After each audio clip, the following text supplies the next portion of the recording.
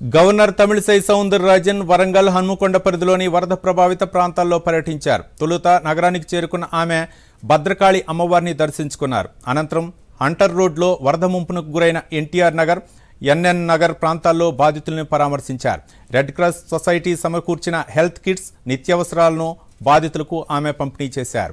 వరద బాధితుల సమస్యలను ప్రభుత్వం దృష్టికి తీసుకెళ్తారని, సాయం అందేలా చూస్తారని గవర్నర్ హామీ ఇచ్చారు. ఈ సందర్భంగా భద్రకాళి చెరువు కట్ట మరమ్మత్తు పనులను తమిళిసై పరిశీలించారు. అనంతరం మీడియాతో ఆమె మాట్లాడారు.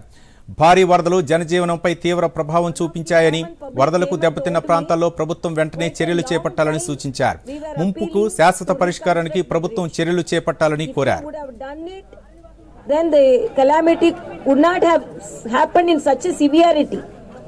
So I appeal the government, each and every area, please inspect and what all the areas should be reconstructed, rectified, and some of the occupancy also the local public were telling.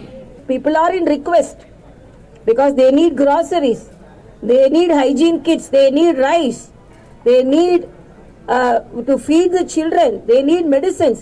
And another appeal is, as a doctor, please look for an epidemic, because these areas people won't be getting drinking water. So please look whether people are getting adequate purified drinking water, because post flood situation should be monitored than the flood situation.